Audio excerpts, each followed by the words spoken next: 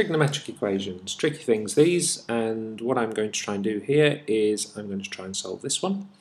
My first problem is that it is a mixture of sine and cosine. That's a problem for me. I need sine, cosine, a tangent in the equation, but I can't deal with mixtures of those things. So I am rather hoping that you have at some point met this idea that the sine of an angle divided by the cosine of an angle is always equivalent to the tangent of the angle, and knowing that I can divide both sides by cosine of 2 theta both sides, and if I do that, cosine divided cosine is 1 and 2 sine divided by cosine is tangent, and so dividing both sides by 2 now, what I will see is I will see this. And that's my solution to part A. Next thing I need to do is I'm interested in angles that give a tangent of a half. I can ignore the idea of 2 theta. Don't worry about that. That's something that the longer we ignore it, the less problematic it is. So I'm thinking of angles whose tangent is 0.5, 1/2. So I'm going to use a calculator to do the inverse tangent of 0.5, and that should give me all the angles that I'm interested in. So, inverse tangent of 0.5. Let's go to my calculator here, check you're in degrees, and inverse tangent of 0.5, and we have 26.6 is what we're looking for. 26.6. Let's get back to my problem.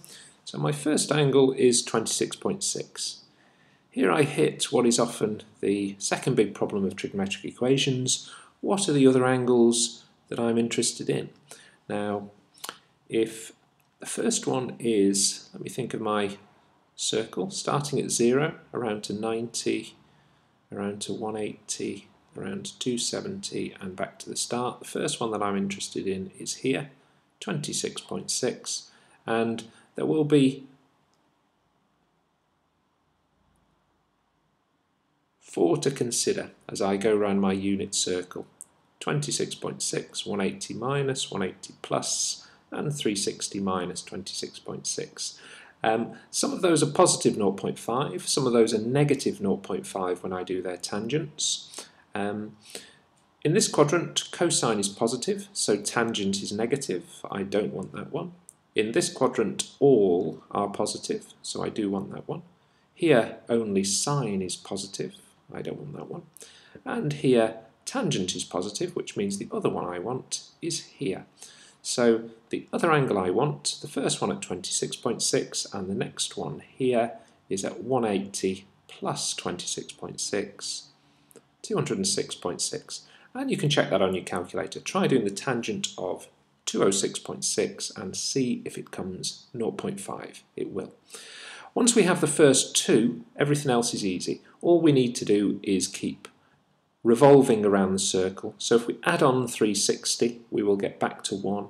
Add on 360, back to the other. So we can keep adding on 360 to these to find as many angles as we want.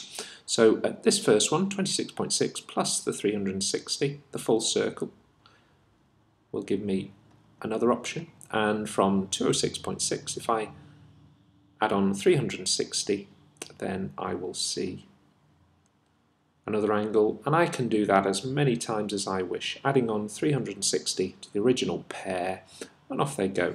Now, why am I generating extra angles? The reason being that I have one final step, and the final step is to say that if 2 theta can be all these angles, theta can be, well, 13.3 degrees, 103.3, and here's why we kept going for a little while.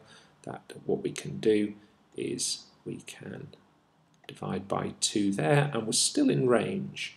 And if we divide by 2 here, then 283.3 there. And if we care to do so, if we look at the next one, 26.6 plus 360 plus 360 again, divide by 2, the next one will be out of range. And so what we've got is we've got 4 solutions to our original problem, and that is our answer to our question. question.